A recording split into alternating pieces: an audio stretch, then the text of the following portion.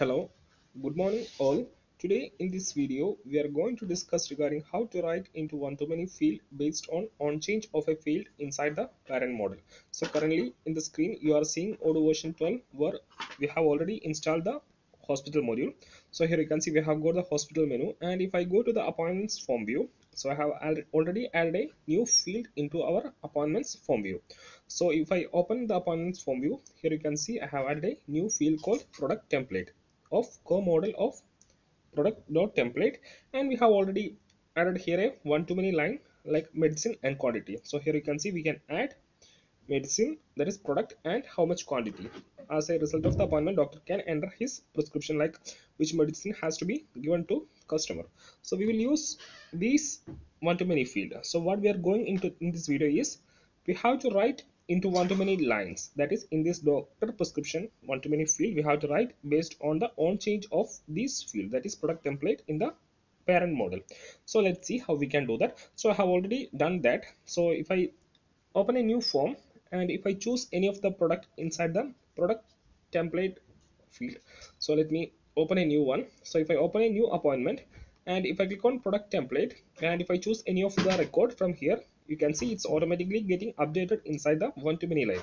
And if I change its value to the bold, also you can see it has been getting changed here. So I have already done that, so I will come to the code and explain what I have done. So I have done like this because if I do everything from the start, it will consume the time and it will be boring for you, so that I have already done it and I can explain what I have done. So if I go to the PyCharm, and let me go into the corresponding module. So here you can see this is our module, that is OM hospital. So yet if you haven't got this module, you can just download it from the Odoo app store, or you can get it from the GitHub repository. So you can just search Odoo development tutorials in the GitHub, and you can just download this module from there. So I have already opened the appointment.py file, and I have added a field here. So here you can see we have added a new field called product ID of core model product.template, and the string is given as product template. So if I go to the UI, and here you can see this is the newly added field, and I will just activate the debug mode so that we can access all the technical features inside the database. So the debug mode is activated, and if I place the mouse over here, you can see the technical name of the field is product underscore ID. So I have added a many to one field here, that is product ID of core model product dot template, and we have already added a one-to-many line called appointment underscore lines. Okay, here you can see this is the one-to-many line that I'm talking about. So this is the one-to-many line, and its name is, I'll place the mouse over here, you can see the name of the field is appointment lines. So what we are going to do is that we'll write into the one-to-many based on the on change of the field product ID. So I have write a onChange function for the field product ID. So here you can see this is the onChange function that I have added for the newly added field. So I'll just move this field near to the onChange function, so it will be better for you to understand. So I'll just move the field here. So this is the newly added field in the parent model, that is product ID of core model product dot template. And here you can see I have defined an onChange function for the product field. So here you can see at API onChange, and I have specified the corresponding field, that is product ID, and I have given the name for the function. So I have given the name as diff onChange field name. So I have given the function as onChange field name is given, and I have written a few lines of code. So this line of code is responsible to write into the one-to-many line. So here you can see what I have done is for rec in self. So I have iterated the self over the for loop to remove the singleton error issue. So the self is iterated over the for loop, and first of all I have given here something. So I'll just come to it later. So right now I'll just adjust the code like this, that is I have initialized an empty list here named lines. So lines equal to empty list. Then in the next line I have write a for loop, that is for line in what I am iterating self dot product ID. So in self dot product ID we will get the selected product inside this field, that is product template field. So if you print self dot product ID, we will get what user selects. So I'll just print self dot product ID here and see what we are getting. So I'll just comment this code, and let's see what we are getting inside self dot product ID. So as I have made changes inside the Python code, I have to restart the service. So the service has been restarted. Now I'll go to the UI, and let me change the field value. So if I choose any of the value from this field, suppose I'll choose bold, And if I go to the pie chart, here you can see we are getting product ID as product.template of 34. So inside the product, we have got its variants. So what I'm going to do is that I'm not going to write directly this product here. So this is where here we have got two different models. So here you can see this co-model is product.template. So if I go to the pie chart, and here you can see this model is product.template, and in the one-to-many line. So the one-to-many line, here you can see if I scroll up, the appointment lines have the one-to-many to model hospital appointment lines. So if I go to this model which I have defined in the bottom of this file, so here you can see this is the corresponding model, and here we have got product ID field which is of co-model product. So we all know we are in Odoo for handling products. We have got two models, that is product.template and product.variants. So if you don't know that, I'll just go to it. So if I go to the product template model, so I'll go to settings and to the technical, and if I scroll down, here we have got the models folder, and if I search inside this for the product.template, so if I search for product.template, inside the product.template there is a one-to-many field to its product variants. So if I click on the edit button, and I think we have to go further down, so P, here you can see if I scroll down, product variant IDs, I think that is the name, product PROD. I think I have to go back to the next screen, and if I scroll down, here you can see there is a field inside the product.template to one-to-many field to this one. So if I'll copy the name, so product variant IDs. So if I print this, I will get the product ID, product variants of this template. So I'll just print this and see what we are getting. So I'll just restart the service once again. So from the product template, we are accessing all its product variants. So you can get it through this field, that is dot product variant IDs. So I'll go to the UI, and I'll go to the hospital and appointment form. So I'll go to the hospital and then to the appointment form view, and if I go to the appointments view, I'll just review, and I'll create a new record, and from here I'll select product.template. So once you select the product template, and if you check the log, here you can see the product.product is related product.product is product.product of 28.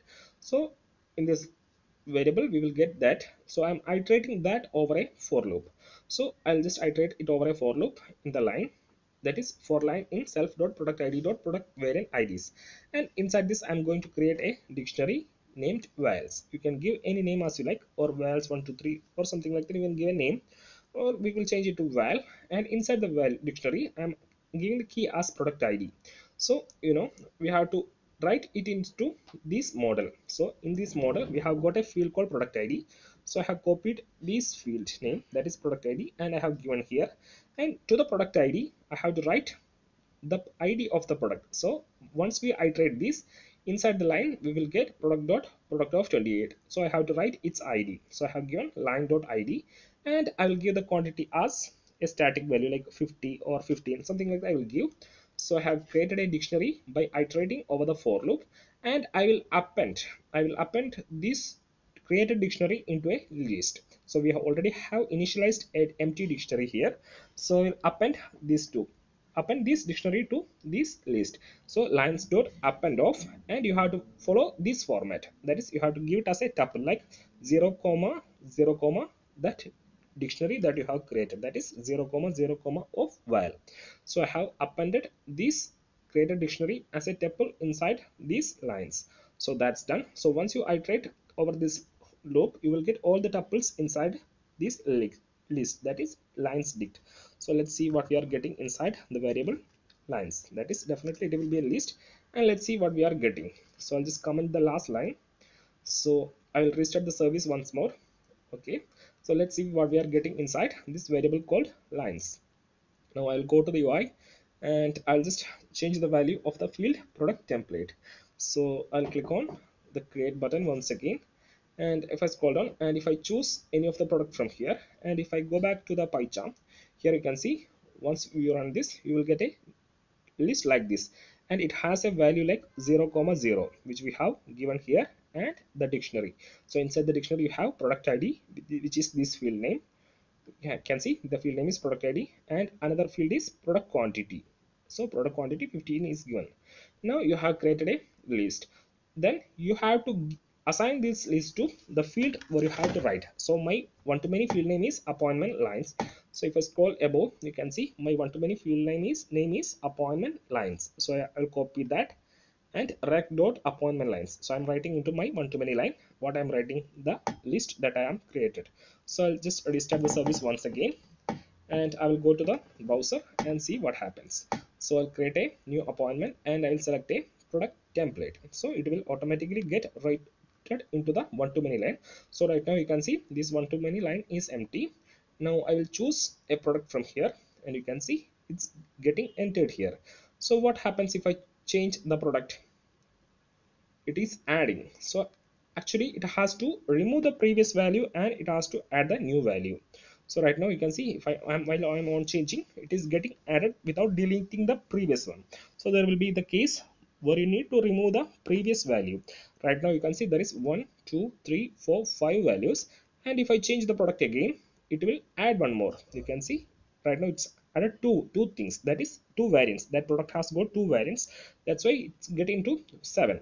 So let's see how we can remove the value. So it has been already shown in another video, so that's why we have added this line, that is lines of, rather than initializing an empty dictionary, I have initialized like this, that is inside the list I have added tuple called 5 comma 0 comma 0. So once you give like this, it will remove all the existing values inside the list or inside the one-to-many field, and it will add the new fields. So let's see what happens as I have uncommented this.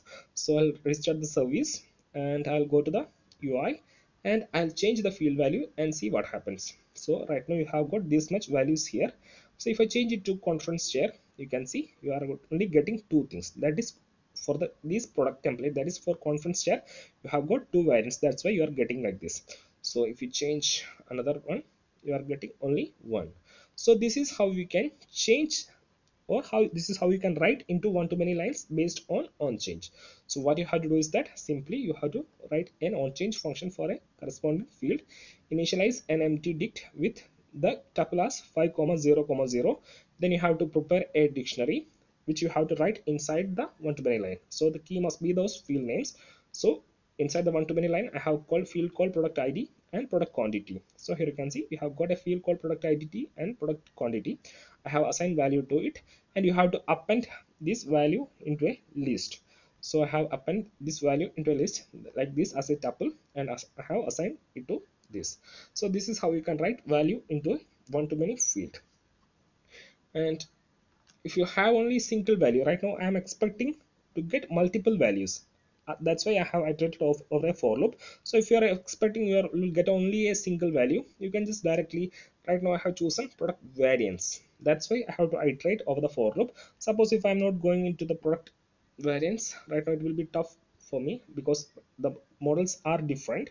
So I think we will get the understanding. So just understand this now, that is how to write into one-to-many line in onChange. So just follow this code. This is the onChange function which writes into the one-to-many line. So that's all about this video. If you like the video, please do click the like button and subscribe to the channel to get notified regarding all the upcoming videos.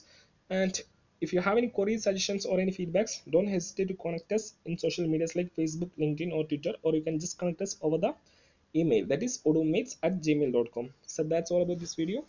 Thank you.